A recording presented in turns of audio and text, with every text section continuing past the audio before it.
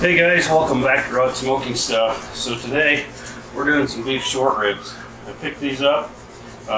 These are a little bigger than most of them I've done, so we're going to try this out and see how it goes. But I'm pretty excited. Beef short ribs are awesome. They give you that nice beefy flavor. They've got a lot of fat on them, so we got to get them on there and get them rendered down. Probably going to take a couple hours. Then we'll put them in a foil pan and make them nice and tender. So anyway, I'll bring you in close and I'll show you how we get these ready to put on the smoker. Okay guys, so you can see these have some nice marbling and stuff in them. Really good looking beef ribs. So what I'm going to do though, this top layer of fat is really hard. So I kind of want to get that off there, at least some of it. So I'm just going to take a thin layer of that off, because I don't think that's it's not going to render down. It's not going to taste good. It's too hard. So I'm going to get that off there, just like that. This one, you can see this, same thing. So I'm going to not take it all off, but I'm gonna take, I got a little deep there, but that's okay. No, it's alright. That's about what I wanted. So yeah, leave a little bit of it up there. It'll render down. That's soft underneath it. I'm just gonna go ahead and, this one has kind of some weird silver skin, weird stuff here, so we're gonna get that off there.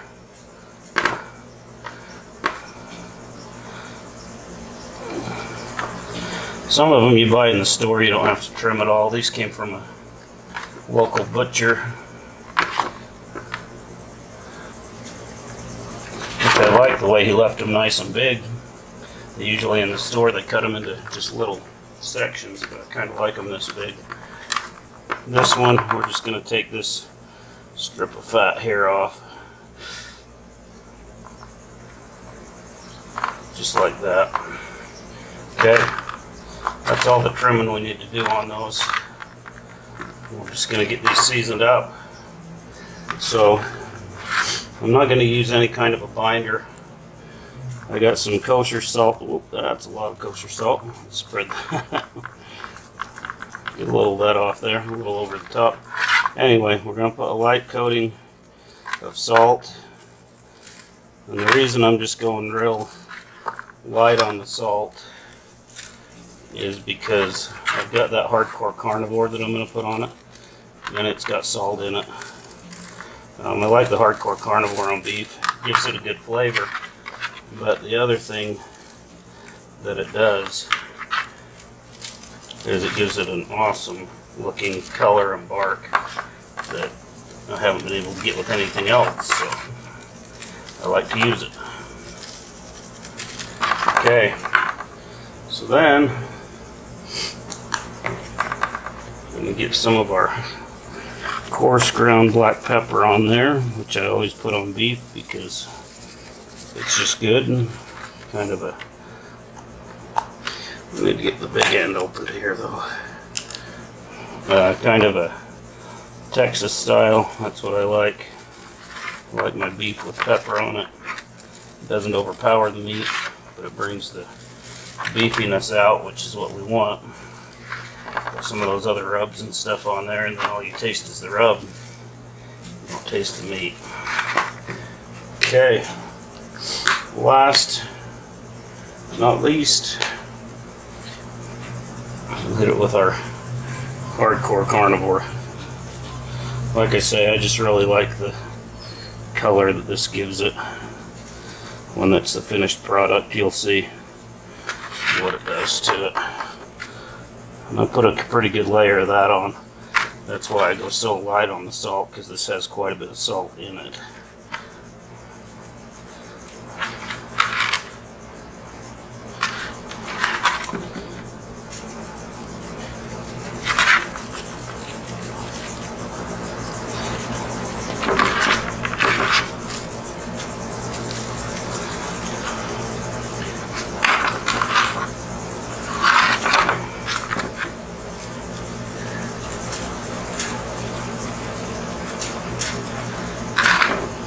Okay, that's it. We've got those all seasoned up.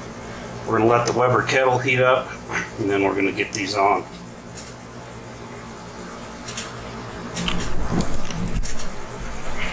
All right, guys, so here we are out at the kettle. We've got it going. I've got my slow and sear in here today, which I really like. I've only used it 4 or 5 times, but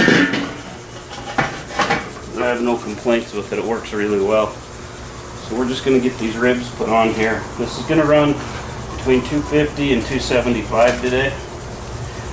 And these will go for probably doing bigger chunks like this, it might take a little longer. Usually about 2 hours. But I'm guessing we'll probably be closer to 3 or 4 before we wrap these. But I'll keep you posted and let you know. I might be surprised. It might be the same. So anyway, I'm going to get this closed up. We'll lose all of our heat. We're just going to let those roll. I've got them on there with some hickory wood today.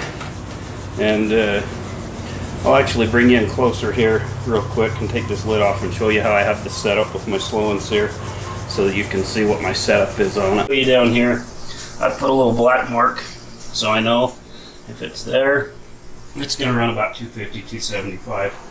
I'll leave the top vent wide open at that. Get smoke here, you can see.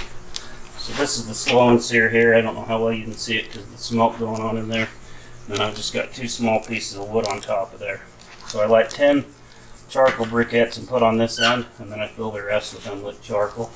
There's water in the water reservoir here, and just a grit pan there. So that's how I've got that set up on the kettle.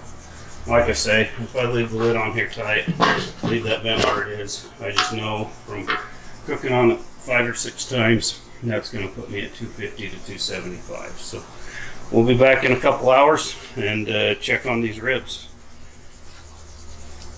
Alright guys, we're going to check on these ribs. It's been about 2.5 hours. It's 155, 155, 64, 148. Okay, so right around 155, 160, or when you like the way the bark looks, which I like on this one. It looks good. We're going to get these off and we're going to put them in a foil pan. What I'm going to do, I'm hoping they'll all fit in this pan. I'm going to put, make sure you can see me. I'm going to put about a half a cup of water in there. I'm going to lay these onions in here, like so. I just have some onions and garlic here.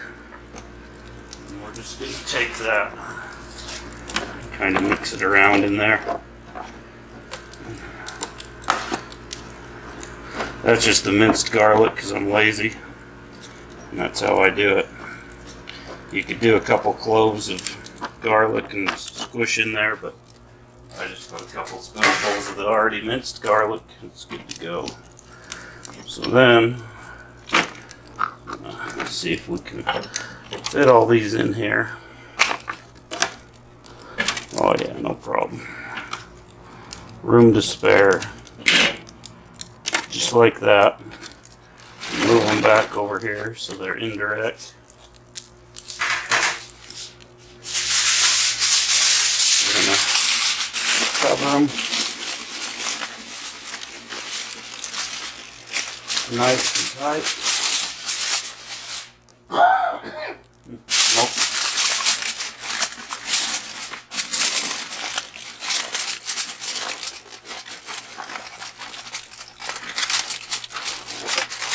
Just like that, nice and tight with the tin foil. Trying not to burn my fingers there. And we're just going to let those braise in there. That's going to break down that fat the rest of the way and just make those as tender as can be. So we're going to let that ride. Like I said, we've been on there for about 3 hours. We're going to let this ride for about another probably 2.5 hours, just until they get tender, and then we'll be back and I'll show you what we come up with the finished product. Alright, so it's time to check our ribs. They've been on here for about 3 hours. Oh yeah, look at those. Man, it's tasty. 200,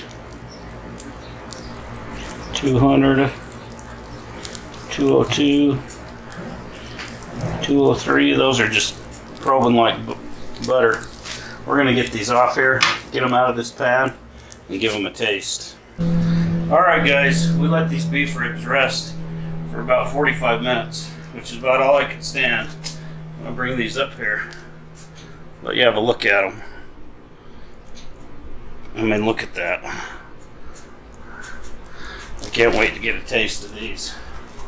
So, you can see these things are just pulling apart. I'm going to bring you in closer so you can see me cut these up. Alright.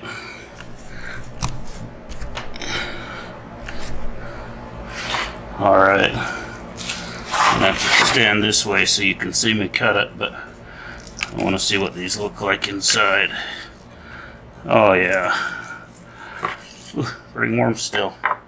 Look at that. Have to give me a taste of that. Alright guys. Oh. So beefy. Wow.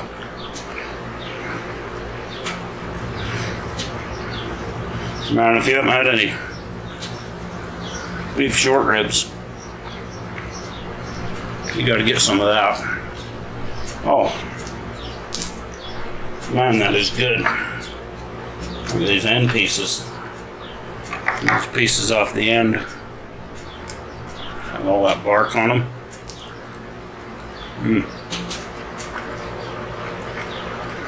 Dang. So these took total, guys, about 5.5 hours to cook. Usually you buy them, they're in smaller pieces in the store, and they cook a little quicker.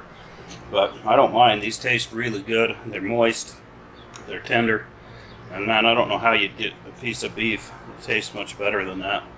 So if you like what you see, give us a thumbs up and a like, and we'll see you next time.